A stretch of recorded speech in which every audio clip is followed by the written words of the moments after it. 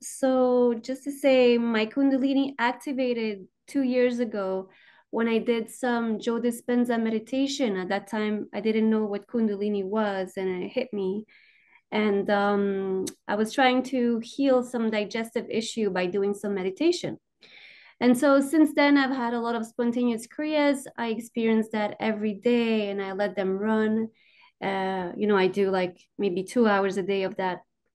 Anywho, I realize I have a lot of blockages everywhere, but I would say my main blockage, it seems to be in my stomach. And it seems to me that it has to do with lack of self-love.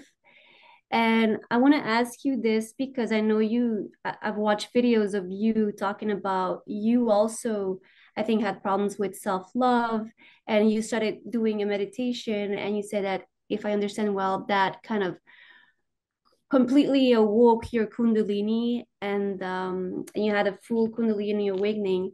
And it seems to me that this is what I really have to do, is I have to really love myself. So I was wondering, and I know everybody has a different path, but how long did it take you? You were doing these meditations about self-love. For how long did you do that? And what did you do? And how long until you started really feeling that self-love for yourself? Okay, great. Yeah, so my journey has has been fueled by this practice of self-love. So thank you, Catherine, for sharing. I appreciate it. I think we can all relate. So I'll speak briefly. On my channel, I do have a couple talks. One is called How to Actually Love Yourself, or Self-Love Guide, something like that. I can't remember. But in short, I describe it as self-love is not, going for getting yourself a latte or something like that. That's fun and you can do that stuff. When I speak of self-love, I mean quite literally in my practice, I put my hands on my heart, and with each breath, inhaling and exhaling, there is an orb of light in my heart that with the inhale swells up, and on the exhale, it moves up to the top of my head as well as to the bottom of my feet. And every aspect of my being that that light touches, a thought, a body part, a chakra, a blockage, a memory, my mind, every aspect of myself is recognized as parts of the one spectrum of divine light of all that is. Nothing is excluded, nothing is pushed away. Pain is welcome, violent thoughts, scary thoughts, demons, it's all welcome. It's all absorbed into that light. And that is how I love myself. I offer love, which means to me, the recognition of whatever is touched by this light is part of the light. So I did this practice, which, by the way, I learned through, I sort of adapted and sort of made own the teachings of Matt Kahn, whom I love like so much. He's helped me so much. And of course, he's gone through Kundalini awakening as well. He doesn't talk about it too much, but Matt Kahn's work is absolutely incredible. And he has a book. It's called Whatever Arises, Love That.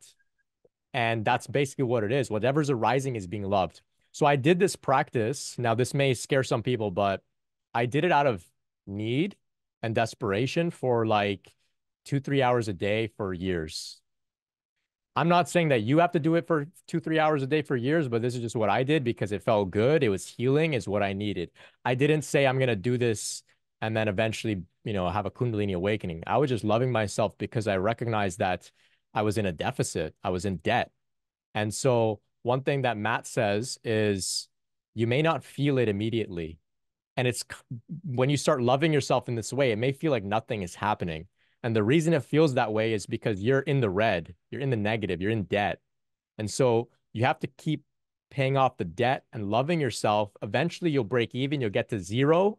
And then from there, it starts to build up and you can really feel it. So that's why it's important to commit to this. So that led up to my awakening. It triggered the awakening itself, like the massive explosion up my spine. And then it is what I did when all of the dark things were coming up. I just kept going and saying, oh, painful memories from my past, trauma, pain, abandonment, jealousy. Oh, it's all welcoming. I love you. I love you. I love you. And like that, it was released. So this is what I did. everyone will have a different experience. Some of you, you may put your hands on your heart and just take an inhale. And before you even say, I love you, you're already having benefits. So everyone is different. It all depends on what we, bring to the table in terms of our karma, our background, etc. But I invite you to check out the talks on my channel. I have one that specifically breaks down the uh, the spectrum of light that I'm talking about. Everything exists on the spectrum, and if we recognize it, that's love. On this path, there is nothing to be excluded. It's all one, right? It's all one. So even the dark things, the painful things, if we have maturity and say, yeah, you two are part of the light, even though you're ugly, uncomfortable, that's love. And it's very, very healing, very healing. So thank you, Catherine. Thank you.